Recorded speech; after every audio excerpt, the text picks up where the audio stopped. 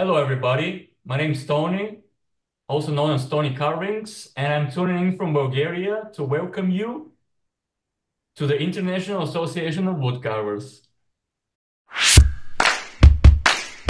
All right. Good afternoon. Welcome to the International Association of Woodcarvers.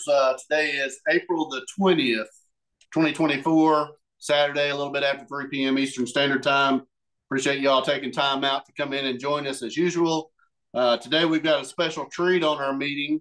Reminds me so much of why we started these meetings back in the beginning is one, to share carving with new carvers, but also to make it international and bring in people that maybe aren't as exposed to carving as other people are. Today, we're going to have Tony on, and he's coming to us from Bulgaria. Tony's told us that he's the only caricature carver that he knows of in the Bulgaria area. Say that 3 times. There are architectural type carvers there, but no caricature carvers that he knows of. He's going to be talking a little bit about that in the meeting today, so we're excited to have him on. And again, the wonders of social media give us the opportunity to go out and see people's work that's not right here in our backyard. And it was cool to run across Tony's work. He does a great job, and look forward to having him come on and speak here in just a few minutes. I want to remind you all about some workshops, or the workshop that's coming up on June the 1st. Dave Stetson's going to have another workshop on wood carving a 5-piece cowboy. If you're interested in that class, make sure you contact Dave and get signed up. I know we've got a little time, but there may be some materials and stuff that you need to get prepared for that class. I know he's taking students now, so make sure you reach out to him and get signed up for that. Remind you about Woodcarving Academy. There's a lot of old classes out there, and really some recent classes that have been recorded and put out there where you can learn at your own pace. So if you haven't taken advantage of that, I encourage you to go out, check that out. It's woodcarvingacademy.com. You can subscribe there 1 month, 3 months, or a year. And it's really probably the best value for woodcarvers learning out there. So make sure you go out and check that out. On our meetings, wanted to remind you also, we're going to be off next week. Some of us are traveling down to the Charlotte Woodcarver Show, Charlotte, North Carolina. That's the Charlotte Showcase of Wood Carvings. It's the 26th through the 28th. If you're in the region, try to make the trip down. We were talking a little bit about that before the meeting started. It's a great show. You have opportunity to meet a lot of carvers, see whittling competitions. They're going to have demonstrations. Of course, put pieces in the competition. There's a good place to get tools and wood, pretty much everything for the wood carver. So if you're in the area, make sure you try to come down and check that out. I also remind you about the CCA Carving the Rockies. We're still making plans for that. That's coming up in September on the 14th and 15th. You'll see the flyer right here. There's classes out there the 16th or the 18th. So if you're interested in those, make sure you go out and sign up. I know we're getting limited as far as the number of seats that are available. There's only a handful left. So if you're thinking about taking those classes from the CCA instructors, you need to go out on the CCA website and check that out, get signed up there. But make plans to come out to Colorado Springs and be with us out there. It's one of the most fun shows that I've ever been to. You'll get to meet all the CCA guys, come out and see some great carvings. It's the only show that I know of that's solely dedicated to caricature carving. So again, if you are interested in that and you want to come out, learn, have opportunity to purchase carvings and participate in that whole weekend, definitely try to take advantage of that. On our meetings, I've got a full schedule through May. Christine Hill's going to come up on May the 4th. Kyle York from KJ Carving is going to be on May the 11th. Cody Bonham from Block and Knife is going to be on May the 18th. And Reese from Woody Wood Spirits is going to be on May the 25th. So no, after our break in Charlotte next weekend, we've got 4 weeks that we'll have presenters every weekend. So make sure you make plans to join us back here on the 4th of May, 3 p.m. Eastern Standard Time with the same number. Before I turn it over to Tony, as we normally do, we're going to have Dave Stetson come on with his words of wisdom. And so, Dave, I'll go ahead and turn that over to you, and we'll look forward to hearing what you have to share with us. Thanks, Blake. Going to share the 5 Ps with you today. It made so much sense when I first heard it. I thought, why am I not ever hearing of this before? And I asked all the intelligent people I knew if they'd ever heard of it, and no one had. So I didn't feel quite as bad. But the 5 Ps are not the number of trips that a Philly fan has to make to the bathroom to relieve himself. The 5 Ps stand for proper planning prevents poor performance. Now that really kind of fits with a lot of things in life, but especially with carving. It's also been mentioned that it's called proper prior planning prevents pitiful poor performance, but that would make it 7 Ps. And there's all sorts of Ps. There's 6 Ps of life and the 5 Ps of success, but it's an anticipation of challenges. So proper planning allows you to foresee potential issues and prepare solutions in advance, reducing the likelihood of poor performance. So if you want to give that some thought, I've been thinking about it all week, and I don't know that it's improved my abilities or not, but it gave me a chance to create a little dig for one of my friends. So we won't say who that is, but Pennsylvania resident. So y'all have a great week, and thanks for putting up with my word of wisdom. All right, Dave. Thank you for that. I may know who that Philly fan is also, so we won't call any names, but glad that you shared that with us today. Again, on our meeting today, Tony coming to us from Bulgaria. Again, I've shared some of his workout on social media. Hopefully you all have seen that, and look forward as much as I do to hearing from him. Tony, thanks for coming on. I know it's late in the evening there. I'll let you tell everybody what time it is, but it just shows the sacrifice that you're making to come on and present with us. So I welcome you. Welcome to the International Association of Woodcarvers, and I'll go ahead and turn it over to you, my friend. Thank you, Blake. So it's 10 p.m. where I am right now, but it's not really an issue. So hello, everyone. First of all, I'd like to tell I'm truly grateful and honored to be here. So yeah, my name is Tony Tanev. I'm also known as Tony Carvings on Etsy and Instagram. I'm 25 years old, turning 26 in 9 days. In 9 days, actually. I'm from Bulgaria. Bulgaria is a wonderful little country in Eastern Europe, and I've been a woodcarver about 3.5 years. So I'm really gonna start from the beginning. I've always been really fond of nature and countryside, where I spend almost, if not all, my summers growing up. But I never considered myself really even something close to an artist, and I still don't really. So back in the summer of 2019, I was 21 years old, and I was in the university studying for a civil engineer. So that was really chosen from me, from my family. I didn't like it at all. But the thing is, as probably most of people this age, I was really lost. I didn't have the slight interest in anything. I didn't know what I wanted to do.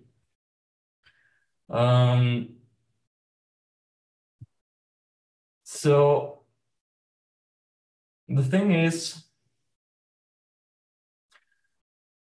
yeah, I was really lost. So in December of 2019, I was at my grandparents. I was watching YouTube on my phone, and I got out of nowhere recommending a video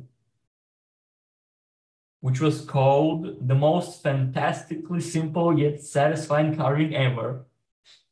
And it really was. And the video was by the Linker. So it was about little head ornaments, like Santas, hillbillies, or wizards and whatnot. Now I don't really have an idea why, but it seemed so interesting and intriguing to me. So I clicked on it and I watched the whole thing. And the whole time I was like, wow, that's really amazing. It looks so easy. I could probably do it. I wasn't able to do it, of course, but I really wanted to try. So I really felt a spark in me, something like that. It was really cool. It was amazing. So I continued watching more of his videos. I was hooked. I watched the beginner one, the knives, everything. I probably watched more, at least 20 videos. So I watched the knives, and I really wanted to start carving immediately, but I didn't have anything close to a proper carving knife. I think I got my little pocket knife because that was the shortest blade knife I could find, and I knew the shorter the better. That applying to carving knives, of course. So I really wanted to start, but I waited for the next day. I researched which woods are best for carving. I found out that linden and willow, because people say they're the softest. So I knew a willow next to our house by a river. So I went to see if there were any falling branches and whatnot. So I'm going there, middle of the day, scorching hot sun, and I found this giant branch, like 3 meters long, and was like this thick, the thickest part, and like this thick on the thinnest. And was like, that's amazing. It's so much wood to carve. So I started dragging it on the dirt road to my house. It was really heavy. Starting in this scorching summer, I was so determined to start carving. So I got it to my home. I got a saw. I cut a little piece. I took the round parts off, and I cut it in half because these little faces, you only need the half of the block. I sat on a table with my pocket knife and my phone. So turn the tutorial on. It was like 23 minutes, and I followed every step until I finally finished my first wood carving. And I got it right here, actually. This is my first wood carving ever. Looks so sad. Uh, it took me 2.5 hours, but I, I was really excited that I created something. And I wasn't really discouraged. And actually, it was quite the opposite. I was thinking how much I can cut time how much time can I cut the next time I try one. So the next day, I went to buy some more proper carving tools, but I didn't want to spend too much money because, like every new hobby, you don't know how much it's gonna last. I might quit it next week. So I searched for the cheapest knives, and I got probably AliExpress. I got a basic little basic carving set, like 3 knives, a spoon knife, and two little knives. And also got a little chisel gouge cheap set something, but they were way better than the pocket knife. So I was feeling great. I tortured myself by carving one more thing before the proper knives arrived. This little snowman that I got. It's my first snowman. It's cracked from the back. No one knows. Little snowman that really took a lot of work to make round with my little dull pocket knife. And the knives actually arrived really quickly. So I started carving a lot of things from Doug's videos and a couple of things of mine. I always, you forgot to mention, I watched his painting videos too, and I got some cheap paints, cheap as I can find. They were pretty bad, but they got the job done. I also started few carvings that I have failed. I didn't never finish or realize that they were stupid ideas. So I'm gonna show you a little of my first carvings that are left because almost every one of these I either gave away to friends and family or sold. So the first one in the snowman I showed you, I made this little hillbilly, probably the second after the first one, for a little magnet, and it's on my fridge. Made this little Santa that also got a magnet, and it's also on my fridge. And the thing I'm most proud of is this little ghost that I saw from Doug's video. I don't remember how I made this thing, but it looks pretty legit for my like fifth carving. This little bag, and I put a little, I don't know, pink cake in his hand. I remember what Doug put in his, but that was kind of improv. And these were the only things I think I have left. So I also made a singular spoon with the spoon knife in the kit, and the spoon knife broke after I made the finger spoon. They were really of the highest quality. So, and actually, this spoon I gave it to my mom. She uses it. She really likes it. So after that, after the summer ended, my semester started, and I stopped carving because it was university time. Woo! So after about a year, a little bit more, it was 2020. It was the pandemic, and we were only partly online. We needed to still attend some classes. And around that time, I saw a colleague of mine who was drawing, painting, and he made an Instagram page for his paintings. And I thought to myself,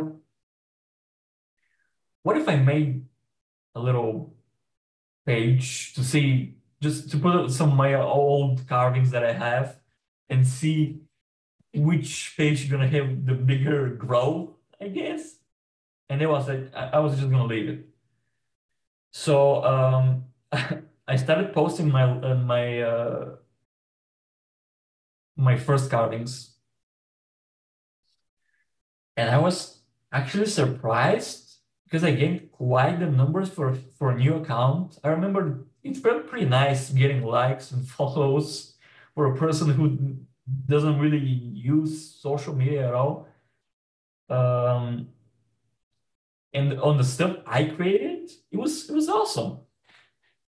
So I remember thinking, well, I only have like 5 photos. What am I gonna upload next? Like I so my roommate, which is also my best friend, he was actually fully online, so he went back to our home city, and he was coming back really rarely. So I was having a lot of free time and a free days.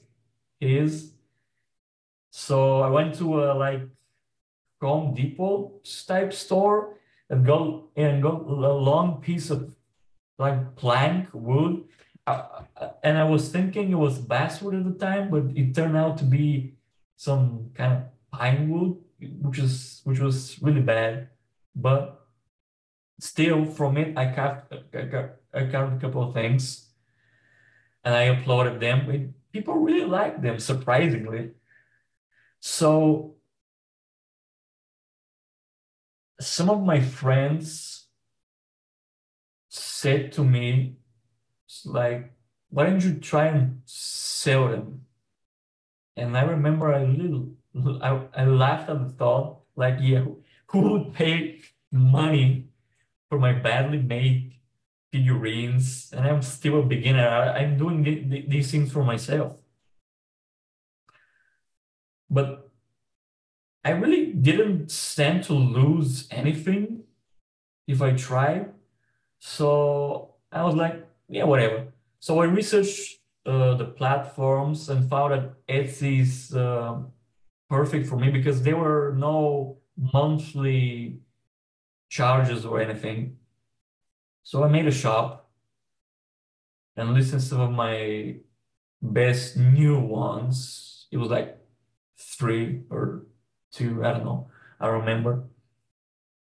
And I got absolutely no hopes or even a thought I would sell anything. After exactly 1 month, the unthinkable happened. I sold 2 pieces in one night and two more the next day. And let me tell you, that was probably the happiest I've been in all my life. I remember the whole morning I was just like dancing and singing like some scene from a movie. And from that I just started carving because people really were buying everything almost instantly too. I got my first custom order that from a lady who bought two little ornaments and wanted like 8 more. So I sold everything I made in December in 1 month. So after that amazing experience, I made the really hard choice to leave university, which I wanted to do for a very long time, but I didn't know what to do if I did. I was really scared of what comes next. Some people might think this probably was a really stupid idea, but I think that was the right thing for me. And for the first time, I was 100% sure that I wanted to do this, and I love doing it. So I went back to my home city and started searching for a job, any job I can and carve at the same time. Um, I found a job a few months after. I found a job as in a bookstore, the bookkeeper. I don't know if it's called a bookkeeper, a bookstore. And I started working, and I continued to carve things. and upload it to my shop.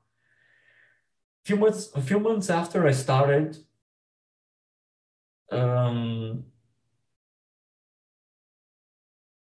I was making a lot of sales in my shop too. At the end of the year, I sold everything that I had again, which is, I don't know, amazing. And after about a year in the bookstore, I left because I gained my shop started getting a little. I don't want to say big, of course, but you could say I got some people that were buying all the time. So I decided I want to just focus everything on just carving. So my family, which were really not happy with the idea when I left university, started showing me a little more support. And then a few months after I left the job at the bookstore, I met my wonderful girlfriend of now almost 2 years. And I really don't remember someone supporting me about anything as much as she supports me about my career as a woodcarver. And I'm really grateful for her. So fast forward to present day, I'm living only off my craft, which is honestly a dream come true, and I'm really, really grateful. So that's really my origin story, I guess. If there are any questions before I continue. Hey Tony, after the Home Depot wood, what wood did you settle on as far as wood carving goes? And where do you get it? Probably not. Can you hear me? I don't know if Blake is speaking on and I can really hear you. Can you hear me now? Yeah, I'm gonna continue. So talk about a little bit about my process. We're gonna take a little ride inside my mind and talk a little bit about how I think about stuff and how I do stuff about my carving. So since I started carving for real, when I opened my page in my shop, my thought process was you gotta know the basics, and of course that being sharp. You keep it through sharp, get quality wood, um, know all the basic cuts, wearing a glove. That's really important. Unless you like collecting scars, I guess. So, and the rest of what you need is little imagination and lots of practice. So the same practice makes perfect really applied with full force when talking about wood carving, and of course any craft for that matter. But since I was very young, no, with a lot of things that I did, I never seeked any help, or even I even shunned help because I wanted to do this thing, the task or the thing on my own. I wanted to find a way to do it, to learn, to analyze how things work, to have my mind wander and think out the possible ways to solve a problem or something. I wanted to earn the solution, I guess. And the thing I really disliked was someone presenting me with the solution. So for me, learning is way easier and long lasting if you go through the process of doing something yourself. I don't know, but yeah, that's just my personal methods or psych philosophy, I guess. So that explanation is connected to my carving in a way that I wanted to do everything on my own since I learned all the basics without looking at anyone else. I stopped looking at tutorials and stuff. Because I wanted to do things and create a unique style that was recognizable from a mile away. And it probably helps because my backgrounds are the same from every pictures. So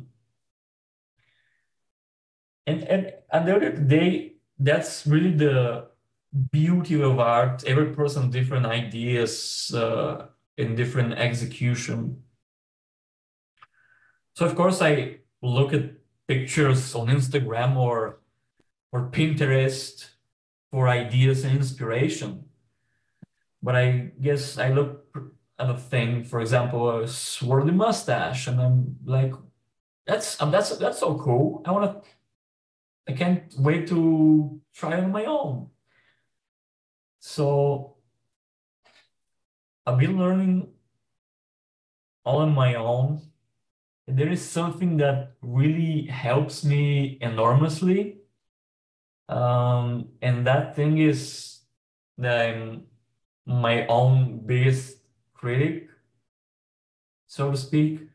After my every carving, I go, yeah, next time I can do a little better job. Some things, this can be improved.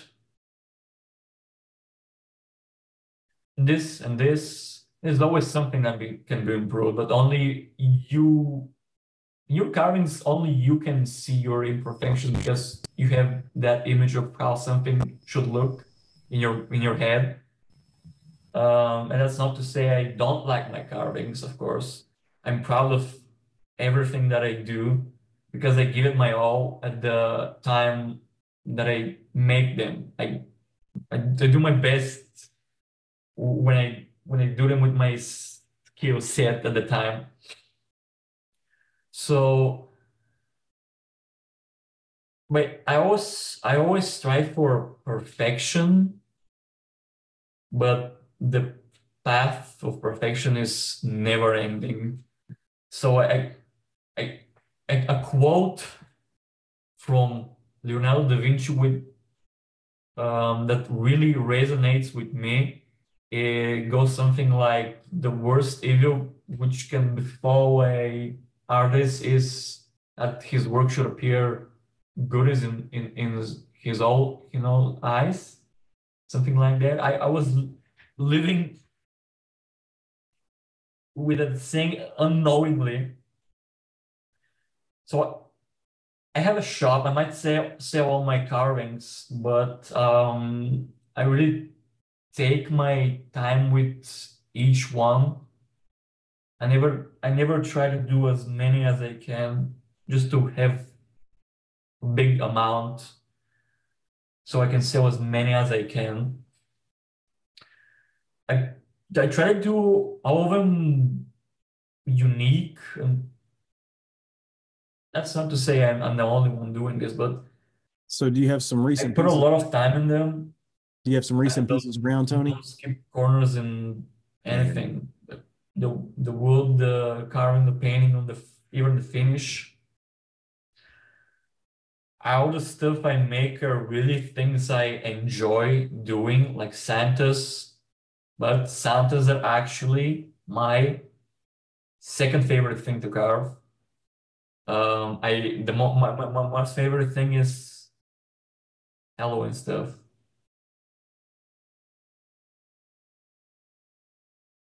Oh, Sorry, we're letting I don't know Tony how know to that he may not be fix able to that. hear. I can't hear you at all.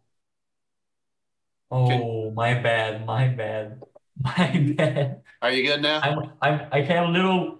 Can you speak now so I can try? Can you hear us now? Yeah, I have a little portable speaker that just turned off. I'm sorry. So, questions, Tony. Once you finish with the Home Depot wood that you bought, tell us about where you source your wood from now and what you're using now. Oh yeah, of course. So my wood, the first like 2 years, like a year and a half, my uncle was bringing me wood from the capital when he was visiting, like these big slabs of basswood, like meter and a half tall and like 20 centimeters wide, and we were cutting them down to little blocks. But I decided to stock up myself. So I found a lumber mill in the mountains nearby that had basswood, and it's quite ironic. My city is called the city of Linden, and there's no Linden around in any close proximity. And I got my best friend. We traveled there with his pickup truck,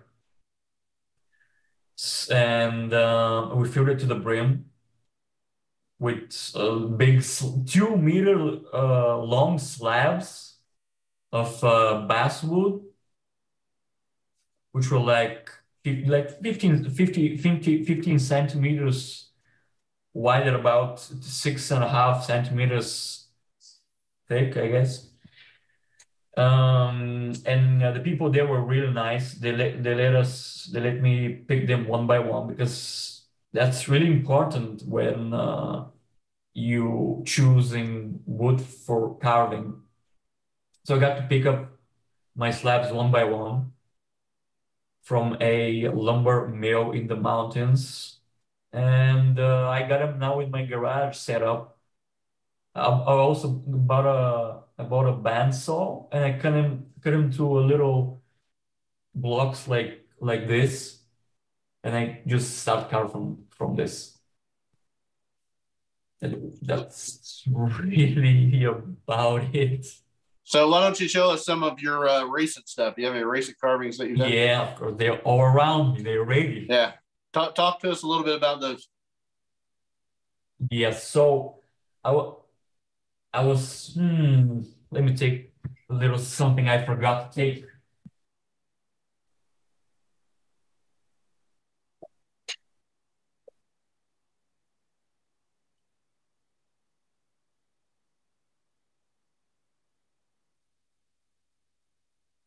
I'm sorry.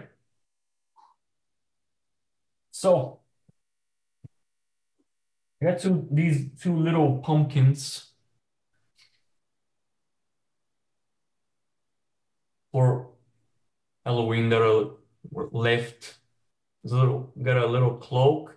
This one, the whole idea is it's sitting on a stone and it's got a ripped, I don't know, cloak, I guess, and its roots are protruding. I don't know, just thought of it. I got this little snowman that nobody likes, sitting sad for almost 2 years. I don't know, maybe the color's a little bleak, I guess. So I started this year. I wanted to finally try to make uh, faces. I could try to make ornaments, and I never done faces before. I've always been scared to do it because I might make them look creepy or something. I think that's the most scary part of faces. So I tried on a little bad piece of wood. So that was my first one that I tried to make. I don't know if you can see it. It's pretty bad. The second one, I tried a little, I don't know, expression, but everyone I showed them, they said it looks like it doesn't have an eye. It's poked out or something. So yeah, I took that to heart. And after these two, and I thought, yeah, I'm ready. I'm gonna do something from my shop. So I had to make this one, this guy. I don't know, pretty long face. I don't know. Something is off with him. I don't know what, but probably the small eyes. I don't know. The next one, which is I uploaded on Instagram, and I'm really proud of this one. But everyone said the eyes are a little creepy. I don't know. They might are. I think it's kind of cute. I'm really proud of this one. I really did an amazing job with the painting, actually. Especially on the face. I managed to do for the first time, I managed to do a little red cheeks and little rosy cheeks and nose. I don't know if you can see on the camera, but I'm really proud of this one. And yep, no one has bought them, so I don't know if people really like them. Probably need to work more on the expression or the eyes. So I got two a basic basic Santa that I got, the only Santa that I have that is not sold. It looks kind of bad on this lighting. Nothing special, I guess. I got this leprechaun, which I'm really proud of. His mustache came in, and his hat turned out pretty nice. I started doing these random hats. So two two things left that are the most detailed carvings I have and I have done. This little guy, this little leprechaun holding little tankard. So with this one, I my whole goal was I wanted to try and make the hands the the same in the same part of the whole in the whole the same block, because I always make them separate, and I think it turned out pretty okay. It looks kind of natural. I think the little cane and the tankard is they are separate. I made them separately and attached them pretty looks pretty okay. And my most detailed, thank you, thank you. My most detailed carving ever that I did was this little pumpkin. I don't know what I call it, wizard. So that was a nightmare in the in the nicest way possible. So this was the head and the hat, the hands are different pieces, but the everything else was from a single piece, single block. And this thing, I don't know, it took so much time. I found a little a picture of a witch sitting over a cauldron, and that was my reference. I wanted to make a pose, like going like this, and I failed. I really failed dramatically. I made the hands too big. The only thing I'm really proud of is the little staff that it holds. I think it's uh, turned out pretty cool. I made I'm really proud of the ball I did because it's really round. And the biggest nightmare were the hands, especially this hand holding the little eye. And these hands, oh wow, thank you, thank you. I hope my audio is not muted. Yeah, it's a little eye. I hope you can you can see it. It's holding a little eye because on the picture I referenced the witch was holding a mouse and I was not doing that. So I decided what ingredients are in which cauldrons. I decided for an eye, and the eye is separate too. So these hands, I took pictures of my own hands doing these gestures from all angles, and I carved them. I don't know. It kind of looks okay, but maybe it's a little big for the whole thing. And the eye, I took put a little holes and just slide it between the fingers with a little glue.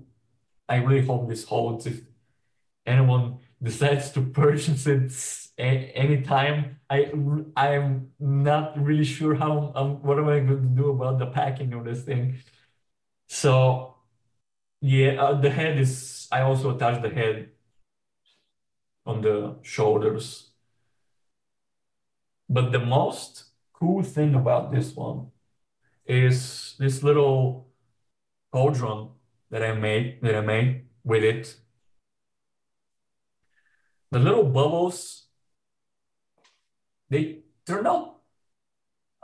I'm really proud of the bubbles. So the way I made them was I carved little sticks from with different sizes and carved little half spheres at the end, and I cut them with with a saw, or I don't remember what I cut them with, and I glued them. I glued them to the surface of the cauldron, and I was thinking, how should I make this, and so I can hide the lines because it's not perfectly. You can't glue it perfectly so it's you don't have lines. So I decided I was gonna use the thickest paint possible, the thickest green paint. So I covered the little edges, and so it looks like it's disgusting in there, really putrid, little like slime or sludge. Exactly what we'll find in the witch's cauldron, I guess. So a little spill on the side. And I took and it turned pretty nice. I also add a little yellow, so you can't see the yellow, but I can, and it's pretty cool. So so, but this cauldron, I really dig the mistake, I guess. It's one of those little mistake. I don't really have a choice. So you carve everything with the grain up. So I cut this one, and it was with the grain sideways. So it was like this. The grain is up, going like this. And I will never do that again, ever, because That's a tip. Never do that ever. It's a nightmare. It's really awful. Your whole world turns upside down. So yeah, these are the carvings that I have with me now.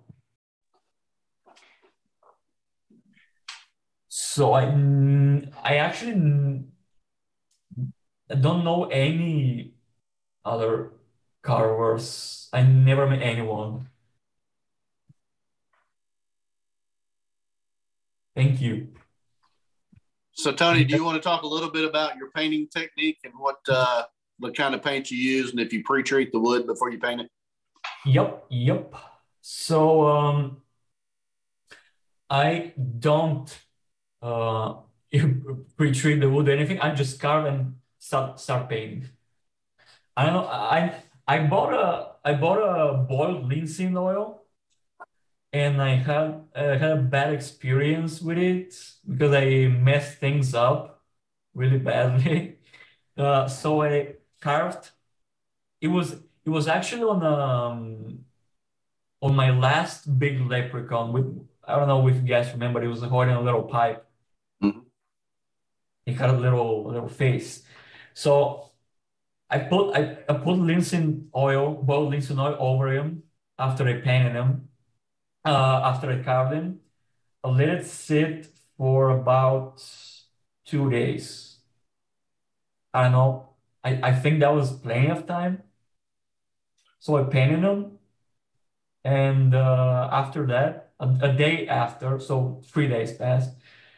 I usually apply a spray polymer matte finish for all my carvings.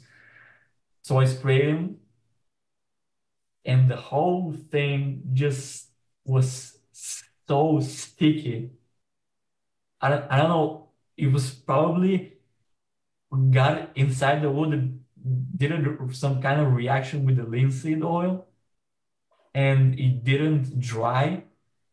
It was all sticky. A week passed, 2 week passed, it didn't dry. So the thing I did was I had to scrape the top layer on the whole carving with a little napkins and little toothpicks, and it took like 5 or 6 hours to make it how it should be. But I did it, and I actually sold it, and the person really liked it. So job well done. But yeah, I use the paints I use are this a brand named Cadence. It's a Turkish brand, probably because they're our neighbors. But it's really an amazing. I really like them. They're very thick, and you have to use really a small amount when you water them down. So and they last for a long time. I mean, these are 120 milliliters. They last for years. So 4 years, I never gotta replace color. So my advice really is buy quality paints because it's an investment. So the way my painting techniques, I guess, is I just start painting after I finish. And I do all my colors, all my paints, I water down. Um, when I started, I used solid colors like well, most beginners probably, but they look kind of plastic at the end. I don't know. I don't really like them. So I water down everything. Sometimes I layer, sometimes I dry brush at the end. It's really what I feel like it's best for the current situation, I guess.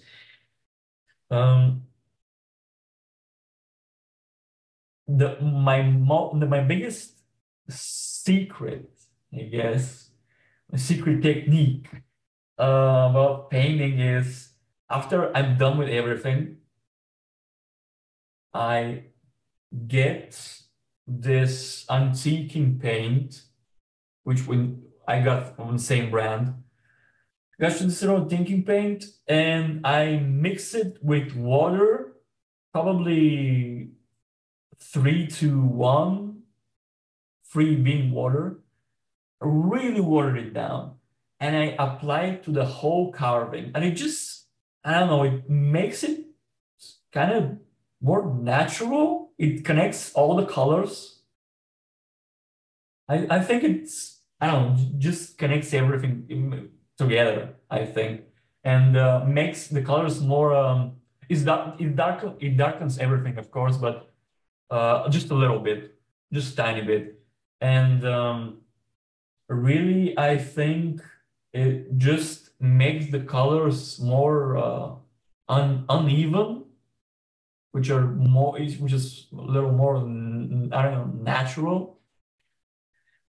Because nothing is like one color in this, like, yeah. But that's like really a signature of mine. Paint everything, blast it with a little watered down antiquing paint, and call it a day. Do you seal it after that, or do you seal it at all? I wait like a day and seal it with acrylic, this polymer little spray, and it got a little tiny shine, but it's not a glossy. I don't really like glossy stuff. It got a little shine to it, but it's not too much, I think. It's okay. For me at least. I apply like 3 or 4 layers, and that's it. The carving's done. The whole process done. So what about your store, Tony? Do you ship all over the world, or just in your country, or who can get access to your stuff? I got a little question I saw in the chat. So somebody's asking there, since you carve for a living, how many hours per day would you spend carving and painting? Well, the thing is, I'm kind of lazy. I'm not gonna lie. So I carve it's really hard. I mean, I carve every day, but it's not a number for everyone should, I don't know, follow or something. It's how you feel like for you, it's the best amount. No, if you do too much of something, even if you love it, I don't know, it might get a little tiresome, I guess. I don't know. I do probably like 4 hours a day, which is really not that much, but probably 4 or 5 hours a day. And I make all my stuff, I carve all my stuff, and I paint on Friday because I go visit my grandparents and I take pictures there. So yeah, like 4 or 5 hours a day, I guess. It's for me personally. I found that the kind of like the golden number, if you will. But yeah, that's it. Like 4 or 5 hours. And I was asking about your Etsy store. Do you sell across the world, or just in your country, or can Oh, anybody I get never access? saw nothing in my country. Not to put my people on blast here, but we are not really appreciative of handmade items. So we probably are, but when we see the price, we go, yeah, it's way too much. I don't think anyone would buy something here even on half the price. Wow. So it's not really great, but so I sell all across the world, mainly in the US. Thank you for all my US people. You guys really appreciate that stuff. I'm really, you guys really appreciate the handwork. It's really wonderful.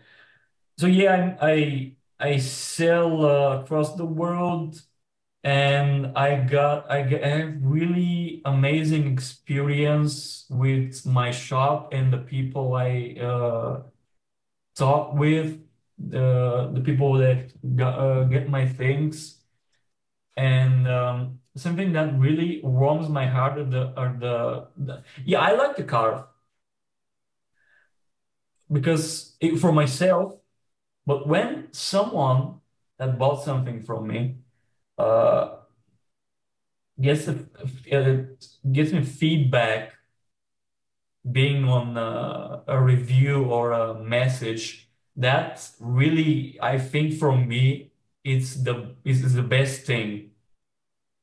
The people sometimes just write me some beautiful stuff, and I'm really touched by it. And I think, do I really deserve that praise? Because my stuff, I don't think they're nothing special, I think, but people really like them, and I'm really happy they do.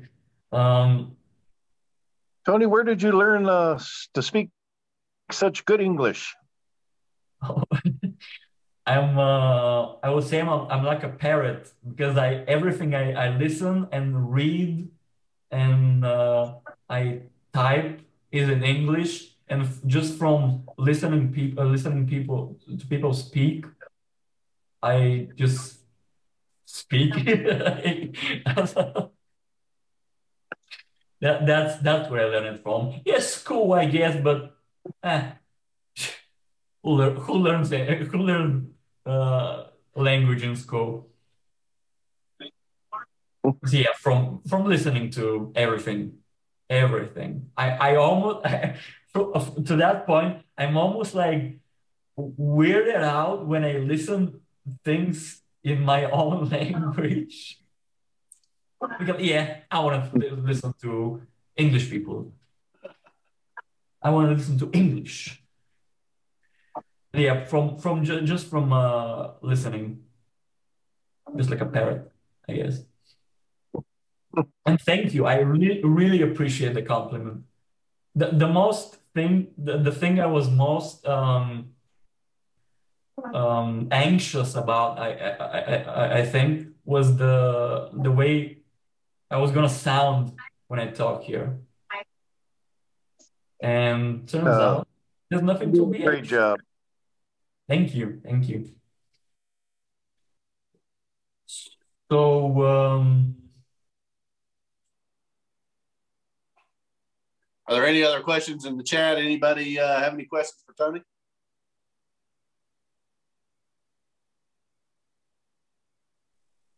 Tony, are you on Facebook too? sadly, no. The thing for me is I'm really bad at social media. I really suffer from being terrible, and that's really kind of bad for me because in this day and age you need social media if you wanna I don't know, sell stuff, and I'm really bad at making, I don't know, exposing myself. um, I'm really an embarrassment for my generation being that bad at social media. And I gotta start listening to my girlfriend, her tips, because I barely even engage in the single social media that I have, being Instagram. I post like one thing a week or a month, and I call it, yeah, I think that's pretty good. I think that's enough. But I gotta learn that stuff. I, I don't I, I don't know. Should I make Facebook? What do you guys think? I probably would. So it looks like there's somebody else from Bulgaria on with us. Do you see that one? Yeah, I just saw it. Greetings, my friend. So I Happy was you're here. So, I- about social media, my girlfriend always tells me to upload more, do a couple of like videos, and it's really hard to record. I don't know because I've never done it probably, but I don't really know how people record. The angle is like the angle is like you're watching your own hands. I don't know how people set up the camera and stuff.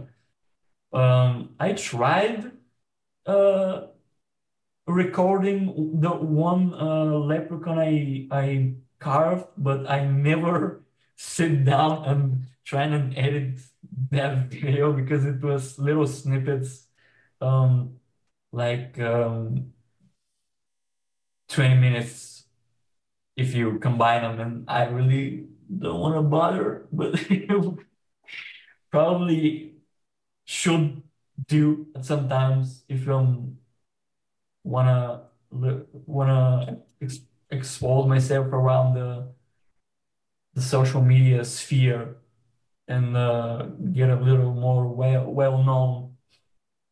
But because no one's gonna find you if you're sitting in the corner with the little blanket over your head. So yeah, I guess I really should spread out. well, Tony, and I encourage you that because you're the only caricature carver in Bulgaria, that you do spread out in your area, and that's a good way to be able to share carving. Is to teach people, and that may be another source of income for you over there. Is to actually make it available to other people. They may not even know that it's a possibility, and show them where they can get the tools, where they can get the wood, and branch out, grow caricature carving in Bulgaria. I really had a thought about teaching, but I don't know what I'm doing most of the time. So I don't know if I can teach anyone. Probably in the future, I would love to when I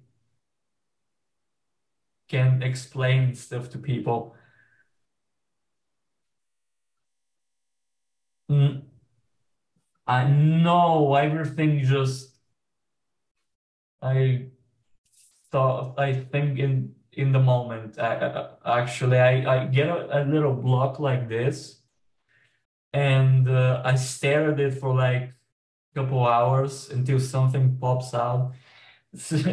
And it's probably, yeah, I'm gonna do a Santa, but this one is gonna have a little belt or a little leaves in the front or something, a swirly mustache or a swirly beard. And yeah, yeah, I just think of stuff at the moment pretty much all the time. Yeah, I look at the at little I look at pictures on Instagram and Pinterest for inspiration. There was so many amazing stuff every day, new stuff from amazing people that carve, and that's really amazing thing for ideas. So yeah.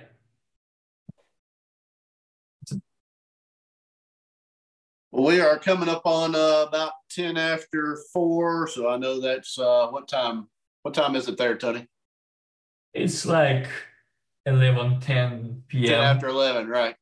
So I'm going to go ahead and ask one more time if there's any other questions in the chat. I'm not seeing any. I just want to say thank you again for coming on, for taking time out of your normal life to come in and present on here. Again, I encourage you, get involved in social media, take some classes online. It's a good way to learn, and you should have access to Woodcarving Academy over there as well. So go out and check that out. Your work's fantastic, and I just want to encourage you and hope that you continue on with it and branch out, and hopefully your enthusiasm will be spread to other people and other carvers will get involved over there. So, I really hope so. That's my main thing. Yeah. Keeping this craft alive and growing. There you go. That's right. That's what we're all about for sure. So try to do that. Just want to remind you all, we'll be off next Saturday. We're not going to have a meeting next Saturday. We'll come back in on May the 4th. Christine Hill will be coming in presenting with us. And we'll have meetings all through May. So make sure you take time out on Saturday afternoon to come out and join us. Remember that there's shows and things that's going on. If you have a show in your area, try to go out and support those shows. Like Tony just said, the main thing is to grow wood carving, grow the community, keep the craft going, and hopefully we can do that by sharing it with other people. So just want to say thank you again, Tony, for coming on and presenting. Thank you all for joining us this afternoon. This has been the International Association of Woodcarvers, where woodcarvers are helping woodcarvers, and we'll see you all May the 4th at 3 p.m. Eastern Standard Time. Thank you all.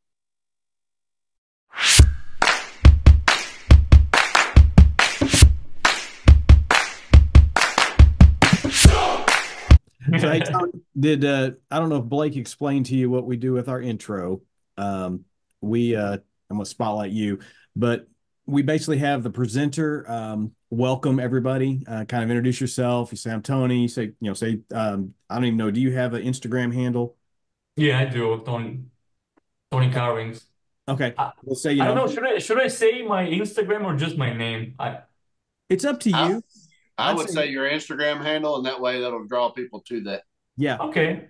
Because we're here to promote you, and if that's a way that people can connect with you, we're here to promote the carver. And so if they can see that and see your work more and follow you more, it'll be a good thing. I understand. Yep.